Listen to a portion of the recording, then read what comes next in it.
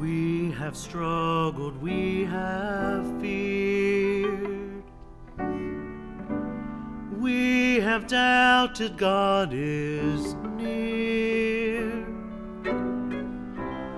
We have run from love's embrace, made a mockery of God's grace. We have wounded, we have shamed, and refused to take the blame. But there's no silence anymore. We will seek forgiveness, reconciled, restored. We will be the church alive again in Christ. We will spread good news, invite all those inside who've been broken down, made lesser than, so God can make all whole again. We will be a light for everyone to see. We will be the church our God calls us to be. We will cast out hate and greed. When creation is in need, respect and cherish everyone, so God's reign of love will come. We will be the church alive again in Christ. We will spread the news, invite all those inside who've been broken down, made lesser than, so God can make them whole again. We will be the church for everyone to see. We will be the church our God calls us to be. God, we pray to you, we shout your name. Release us from our doubt and shame.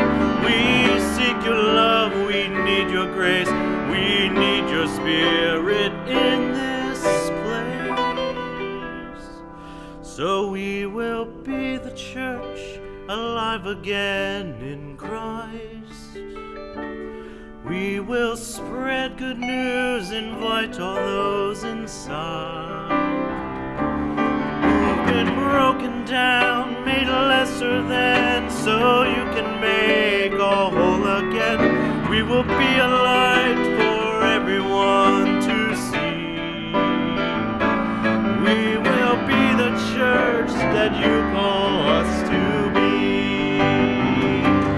We will be the church alive again in Christ. We will spread the news, invite all those inside who've been broken down, made lesser than, so you can make all whole again. We will be a light for everyone to see. We will be a church that you call us to be. We will be the church that you call us to be.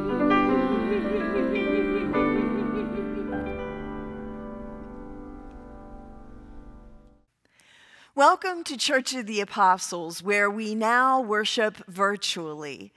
And we give thanks that you have chosen to make us part of your faith journey.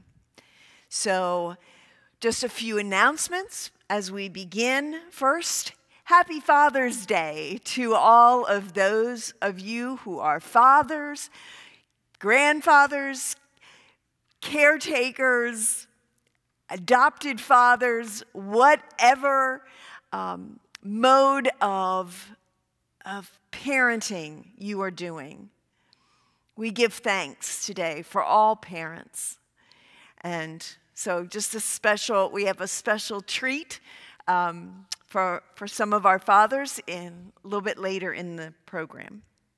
Also, if you go to our website, on the announcement page, there are some resource sheets and some ideas for the children having to do with Father's Day, and a story about a father. And so I invite you to look into that and see if that might be something that might be helpful to you. The other announcement that I wanted to make is for those of you who are still wrapped up or feeling called to do something about all of the racial injustice that we have been experiencing in the protests, there's going to be another prayer vigil. This time it will be on Thursday in Columbia at the Borough Hall from 4 to 5 p.m. So this Thursday, June 25th, from 4 to 5. If you need any other information, please feel free to contact me. I'm going to be there. I've got my sign that I made for the Penn Square rally, and I'm going back out for another vigil. Today, our theme is called Walking in God's Truth, as we explore Genesis 21 and Psalm 86. These are difficult scriptures to read. Psalm 86 almost sounds like the words of those from the Black Lives Matter movement, or maybe the words of Hagar, who is a character in our Genesis 21 scripture. Because in Genesis 21, it seems that jealousy gets to rule the day. But jealousy isn't one of those characteristics that God hopes that we will carry out. And so we invite you into this conversation, into this reflection today. And as we begin, we always like to begin with a centering breath.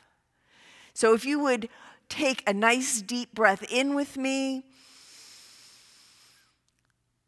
and then exhale all of the worries, the grief, the anxiety that you're holding. And give that all to God.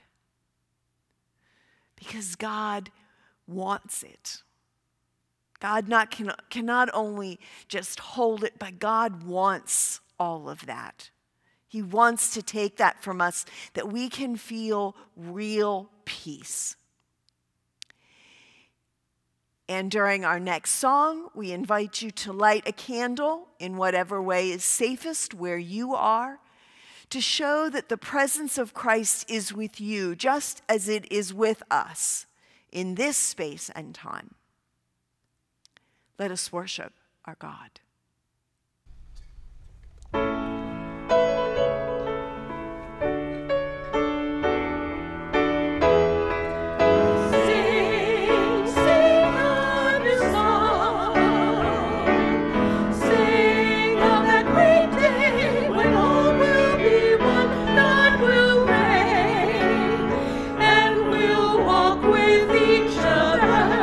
Sisters and brothers, united in love.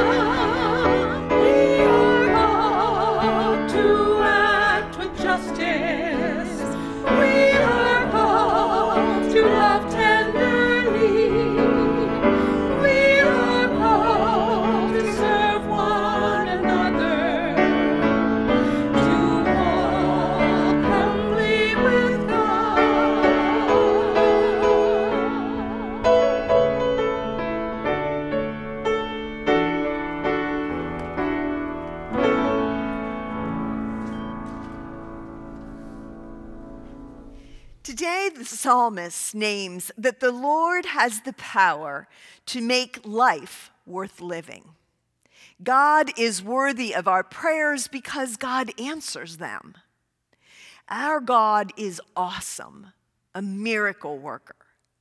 So we gather in God's worship to be called anew by God as we stop, look, and listen for the author of life who is calling to us. Let us pray. Living God, we enter this time of worship, for we feel you calling to us and urging us to be a part of your family. We stand with all people gathered in hopeful community, choosing to be a place where your generosity and kindness dwell. Amen.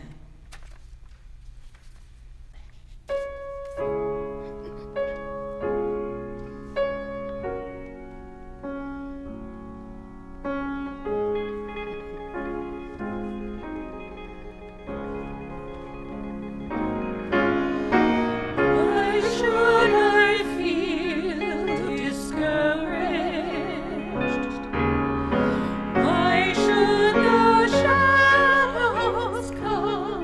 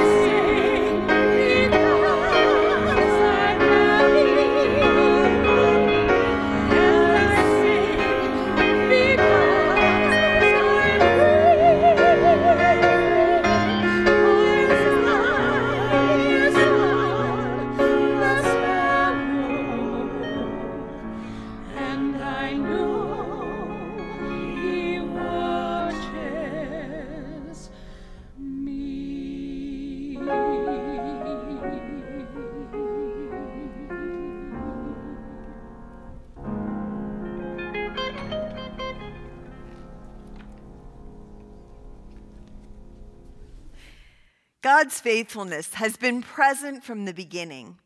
It is our agendas that drift away from who God has called us to be. And so here in this place, made holy by God and by our intention to be known by God, the word comes to heal and redeem. Together, let us open our lives to the Holy One. Let us pray. Lord, listen closely to me and answer me, because I am poor and in need. My selfishness and fears stop me from living as you would have me to do. Save your servant who trusts in you. You, my God. Have mercy on me, Lord, because I cry out to you all day long. Teach me your way, Lord, so that I can walk in your truth. We come seeking your wisdom to be vital and authentic in our lives. Make my heart focused only on honoring your name. I give thanks to you, my Lord, my God, with all my heart, and I will glorify your name forever.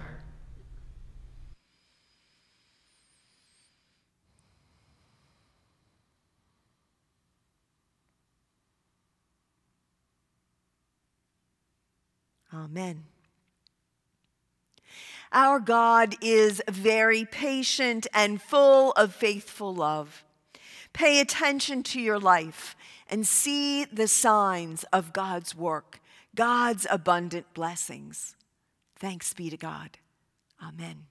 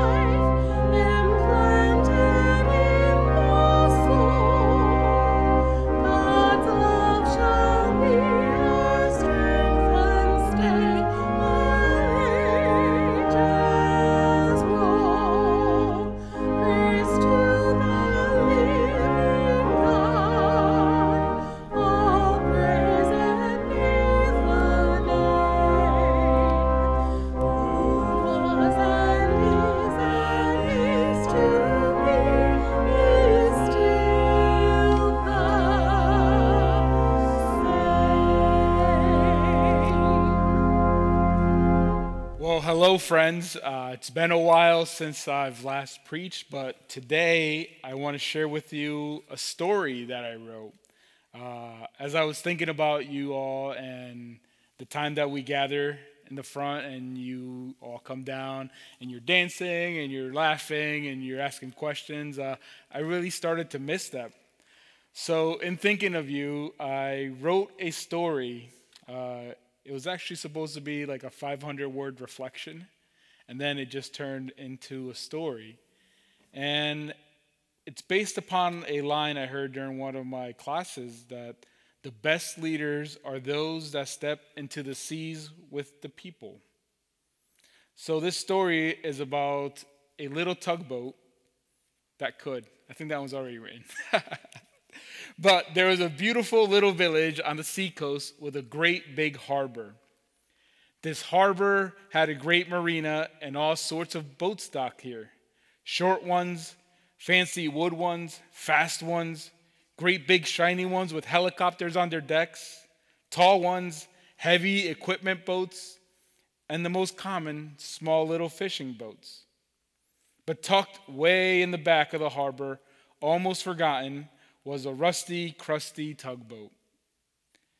It was rusty from all the years that the water has splashed on its exterior. It was crusty because all the slime and grime from the years of barnacles that stuck to it.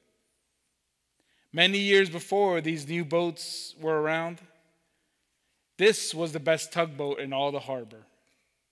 In those days, the big sail ships needed help getting into the harbor, and that was a majestic sight. To see all these ships coming into the harbor with fancy rails and ropes everywhere, and the frantic hustle and bustle around them to unload their cargo. The big ships sailed in those days, they owned the harbor. But not anymore. Things have changed. The big ships don't come to dock at this harbor anymore. Now technology and knowledge has advanced, so has the harbor. These days, the old tugboat just sits in the back, almost forgotten. These new boats, they don't need to be tugged. They have technology and are so advanced that they could do it all on their own. Fancy sonars and computer guides them where they are to go. Wherever the old tugboat leaves its dock, the new tugboats laugh and mock it for all the rust and crust on the old tugboat. Where are you going? You are so old. There's something wrong with your color. You are really old. You're falling apart. You are very, very old, is all that the tugboat would hear. The new boats purposely pushed the crusty and rusty tugboat aside. But that day, 3 boats left the harbor to chase the sun as it was setting and far into the sea. There was a small one, a fast one, and a big boat.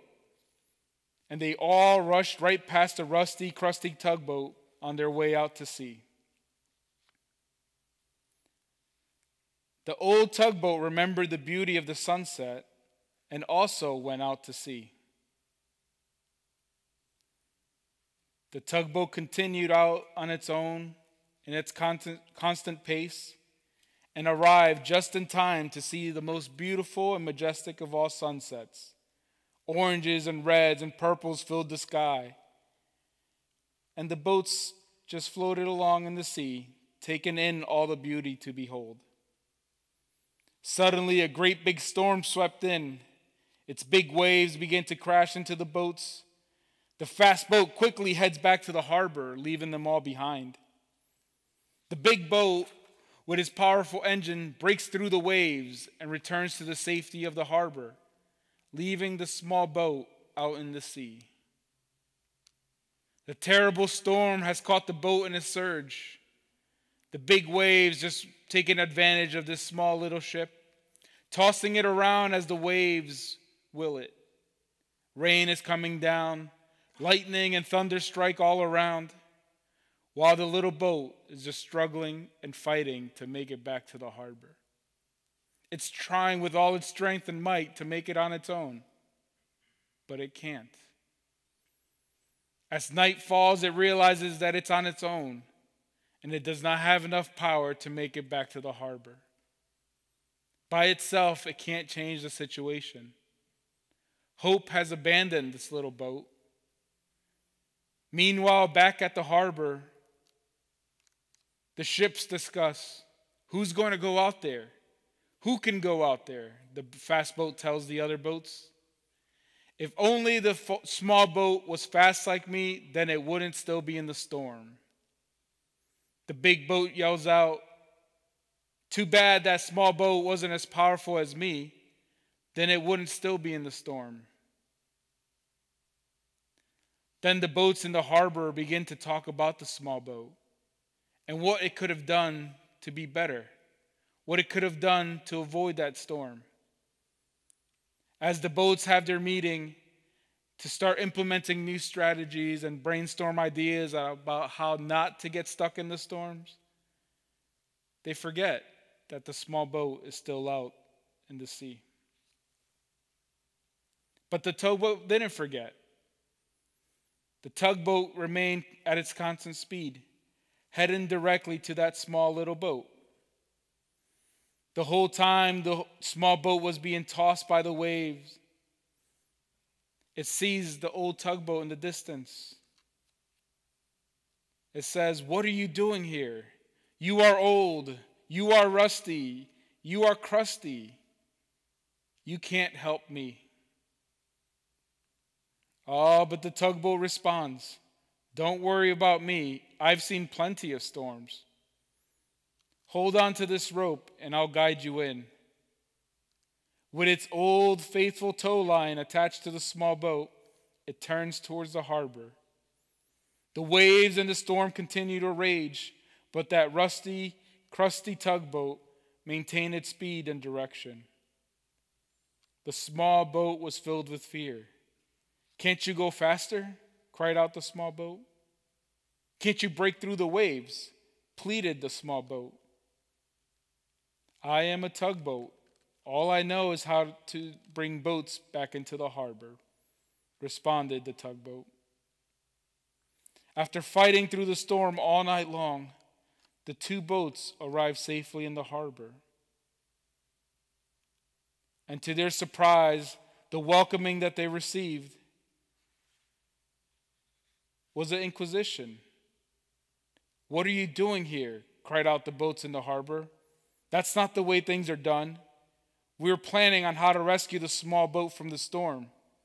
You've ruined our plans, you rusty, crusty tugboat. You must go. You're no longer welcome in this harbor." Feeling rejected once again, the old, rusty, crusty tugboat headed to its dock, way in the back of the harbor. "Wait!" yelled the small boat.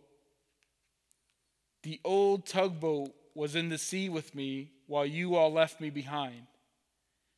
You were so busy in the safety of the harbor, planning, strategizing, forgetting about me in the storm.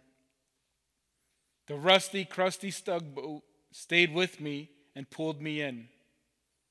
Everyone had forgotten what the tugboat could do. It did its job.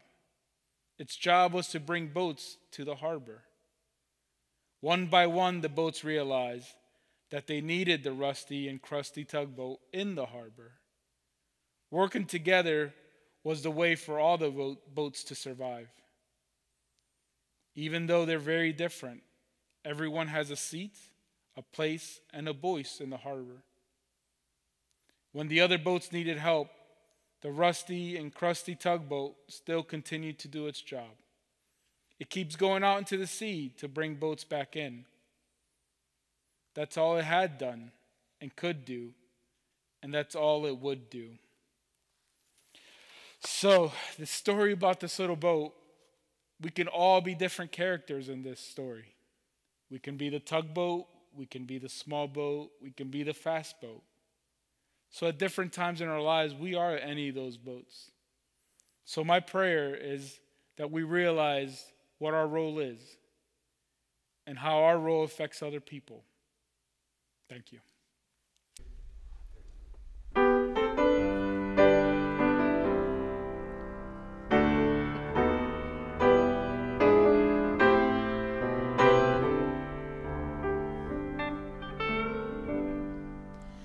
Come and fill our homes with your presence. You alone are worthy of our reverence. As for me and my house, we will serve the Lord. As for me and my house, we will serve the Lord. As for me and my house, we will serve the Lord. We will serve the Lord.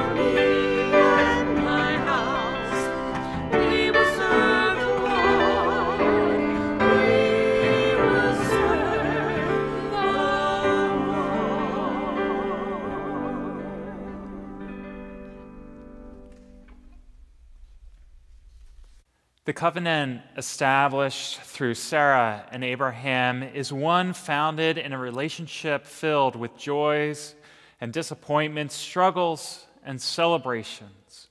In this, we are invited to stop, to look, and to listen for who God is and who we are, and to the life we are called to share in together. Let us listen for how the Spirit of God is working to bring life in Genesis chapter 21, verses 8 through 21. The boy, Isaac, the one conceived by God through Abraham and Sarah, grew and stopped nursing. On the day he stopped nursing, Abraham prepared a huge banquet. Sarah saw Hagar's son laughing, the one Hagar the Egyptian had borne to Abraham. So she said to Abraham, "Send this servant away with her son. This servant's son won't share the inheritance with my son Isaac." This upset Abraham terribly, because the boy was his son. God said to Abraham, "Don't be upset about the boy and your servant. Do everything Sarah tells you to do, because your descendants will be traced through Isaac. But I will make of your servant's son a great nation too, because he also is your descendant." Abraham got up early in the morning, took some bread and a flask of water, and gave it to Hagar. He put the boy in her shoulder sling and sent her away. She left and wandered through the desert near Beersheba.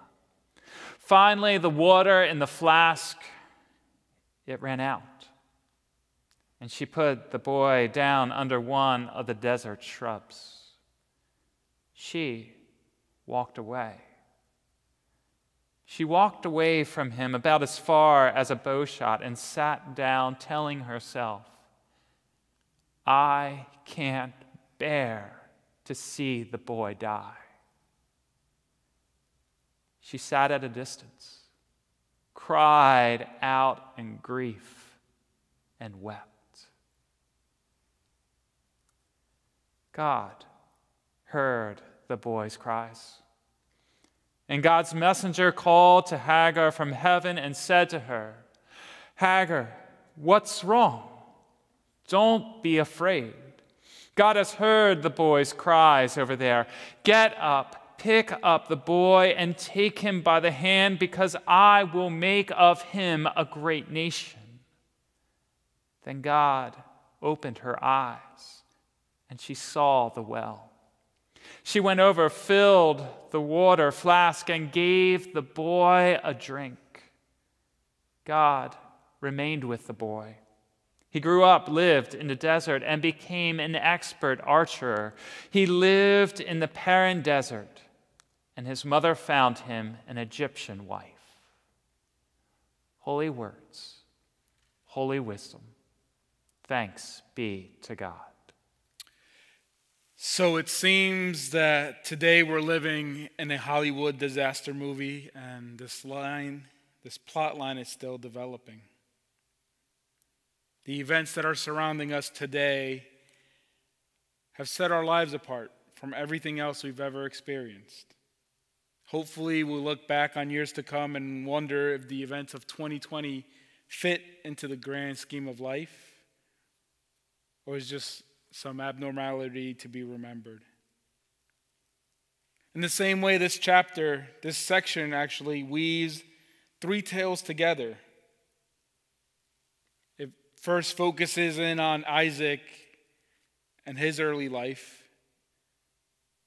as the fulfillment of God's promise to Abraham and Sarah.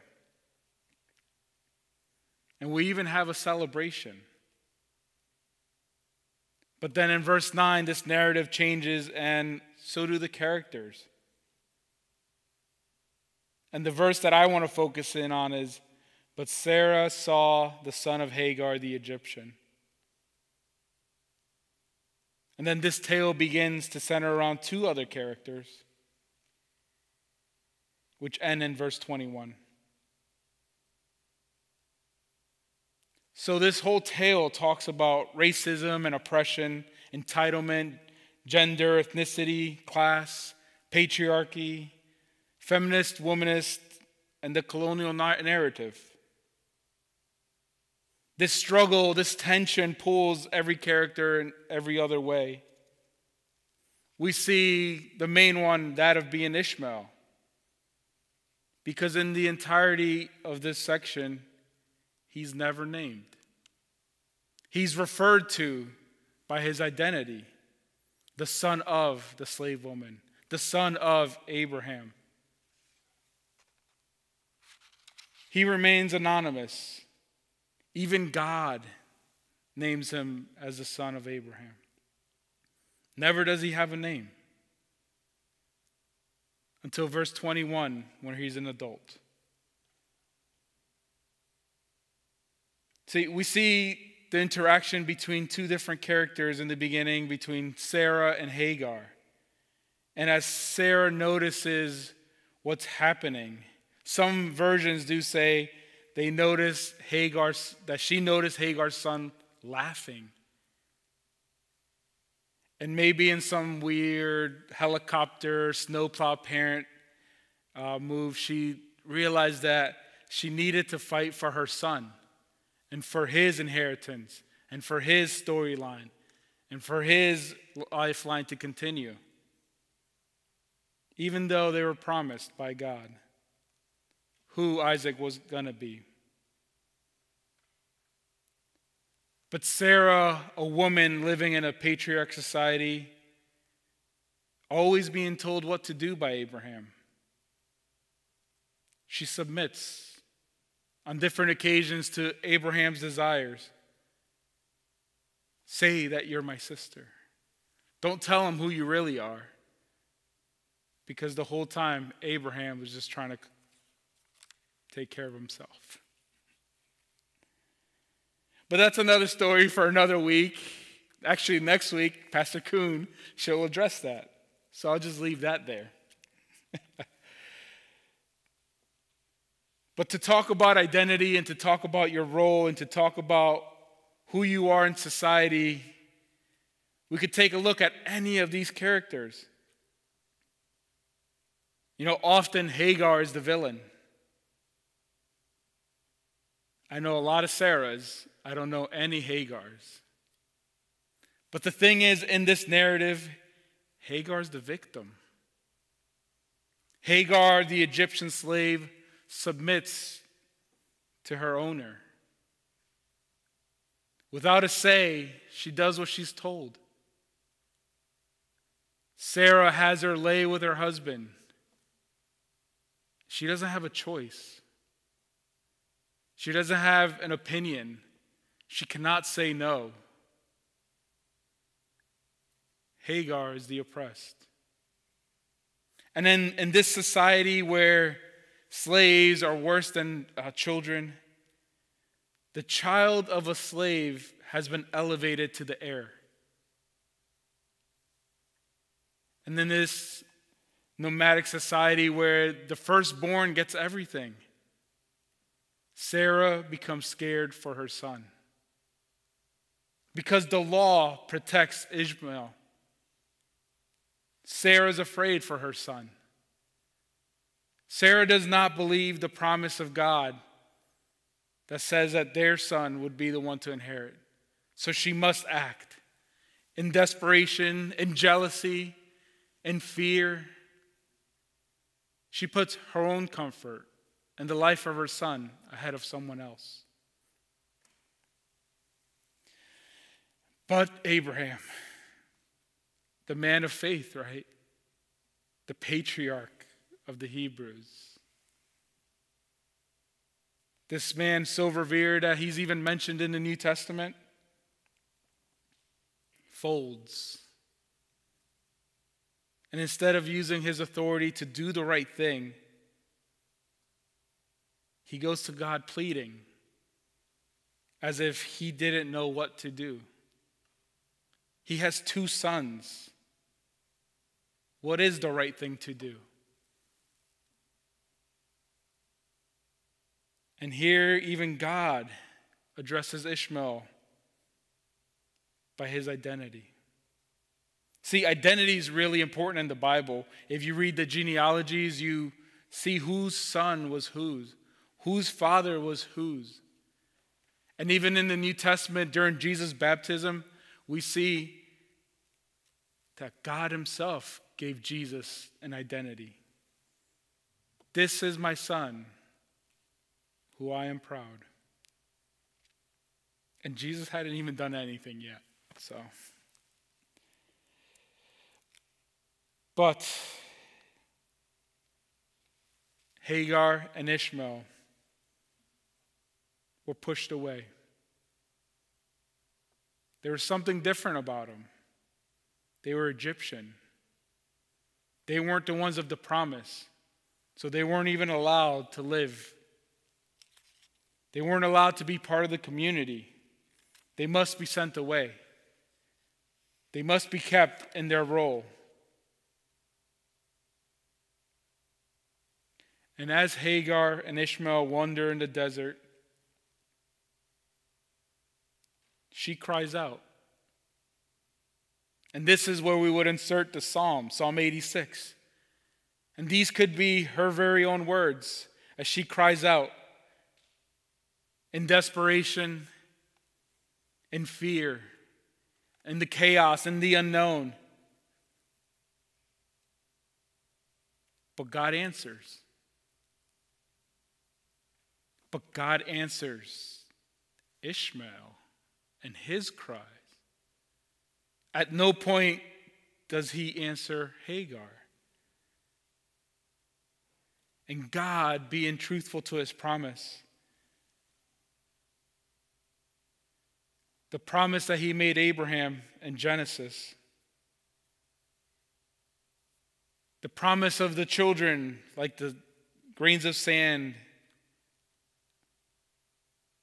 he continues that promise with Ishmael. You see, there's a weird plot twist here where someone who is despised becomes blessed. He was living with his father in the blessing, rightfully the heir to all that was supposed to be inherited from Abraham. But God had other plans.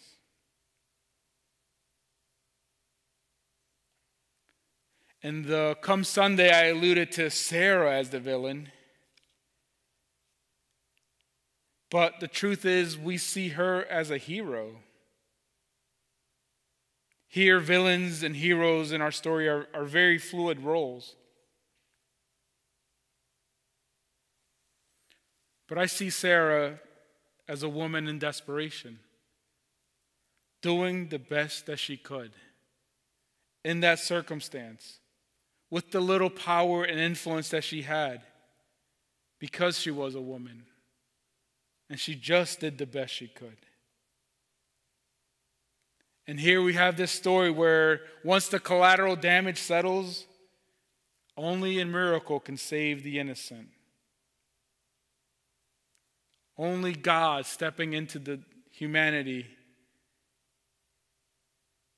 We have these 2 people wandering a desert. And God creates a people from them.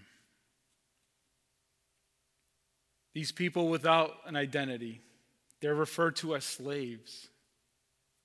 They're known for their worth. They're known for their value. But God sees their real value. God sees their lineage. God sees whose children they are. And he fulfills this promise. I think, and this is where I'm going to bring Paul in, this is where we give Hagar a bad name. Because in Galatians, Paul refers to this story in an allegory. He calls Sarah's son the son of freedom, and he calls Hagar's son the son of slavery. But if you study Paul, you see that Paul clearly refers to the law as slavery. And that would make Isaac the son of slavery. And then years later, 2,000 years of church history, many writers, many authors, many trees were killed. Hagar is our villain. Ishmael is the villain, trying to take away Isaac's inheritance. And the seeds and residual effect can still be felt to this day. The Middle East is an area of great difficulty, with great division, because humanity was at its best one day.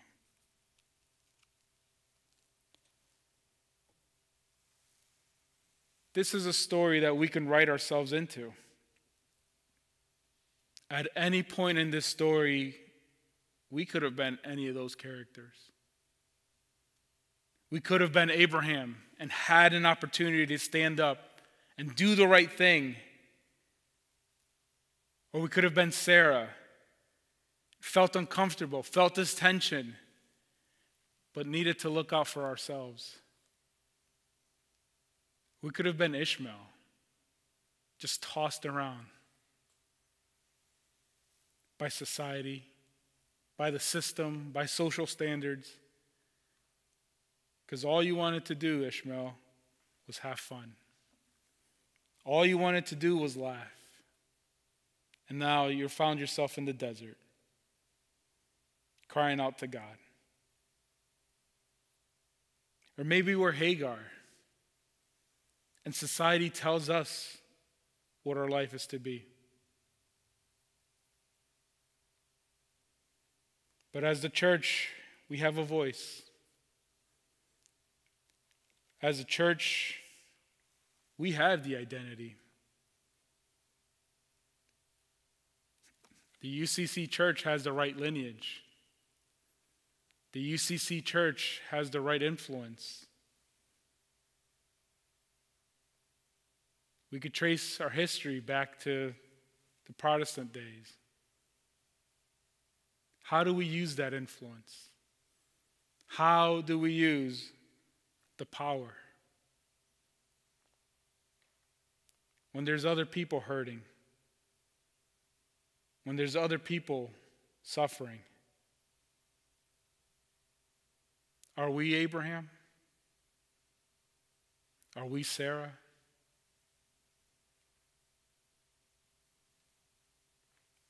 May it be so.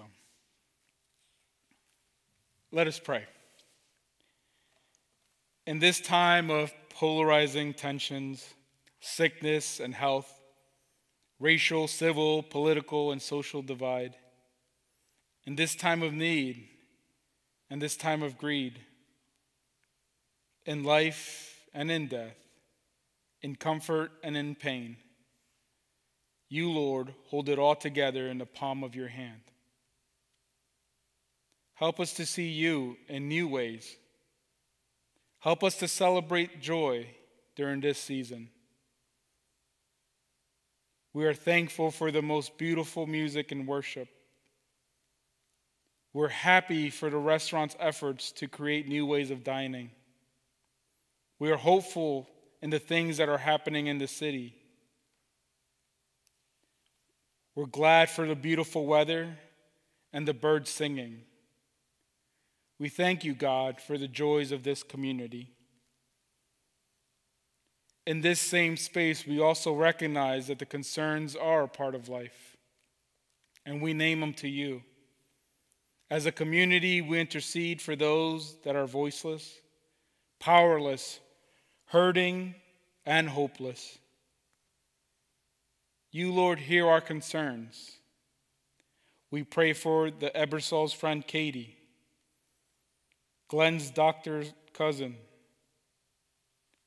Teresa Wilson's friend Babs, and Carol Horn.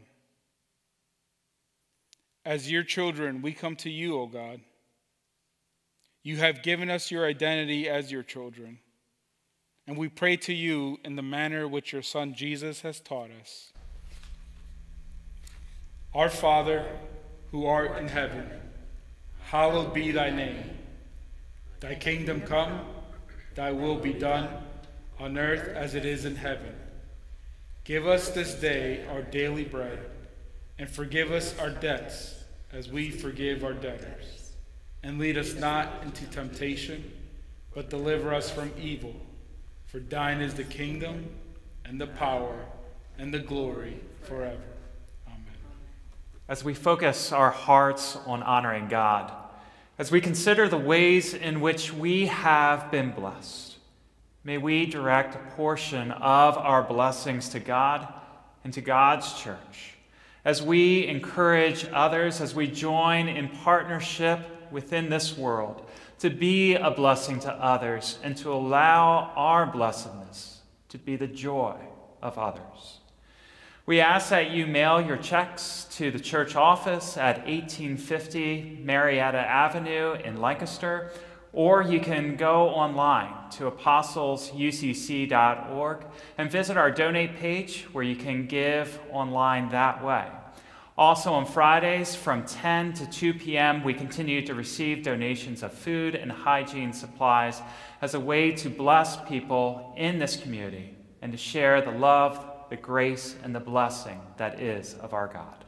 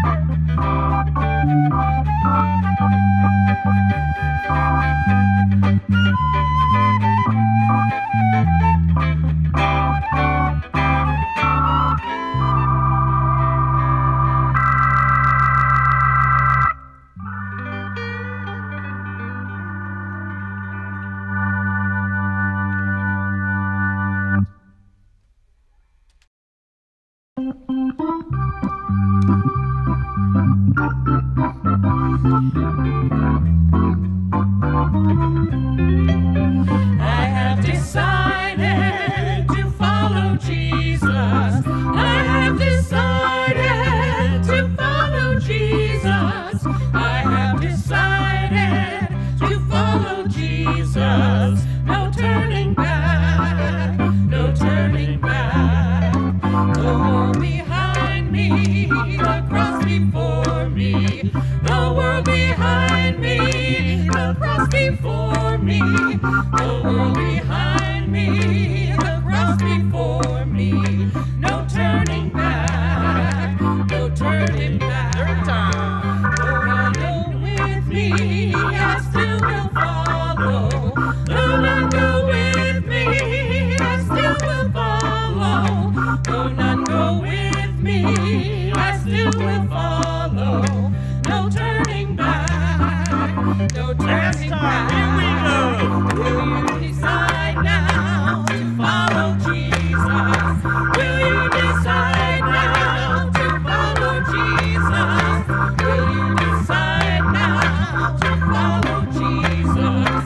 No turning back, no turning back.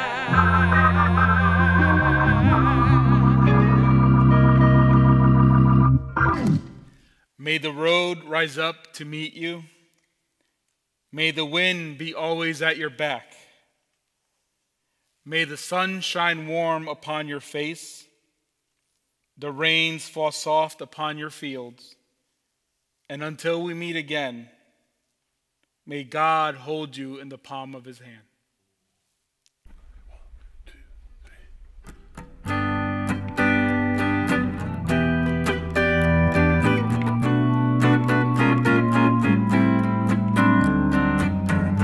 Lord, I come to you, let my heart be changed, renewed, loving from your grace that I find in you.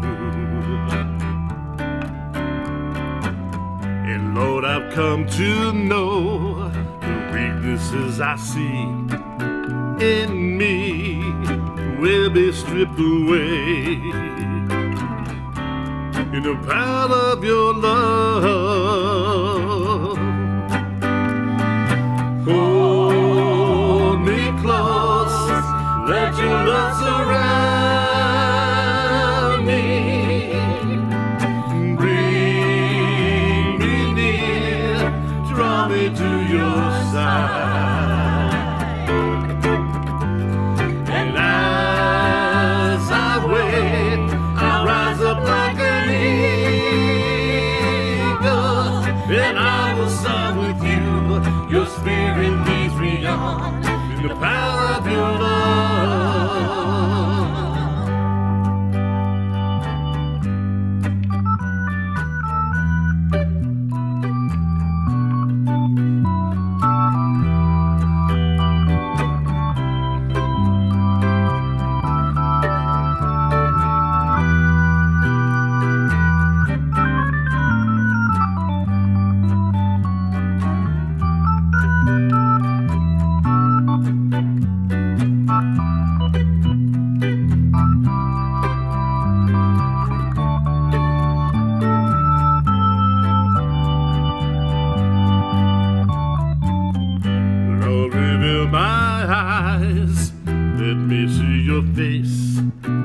To face the knowledge of your love as you live in me.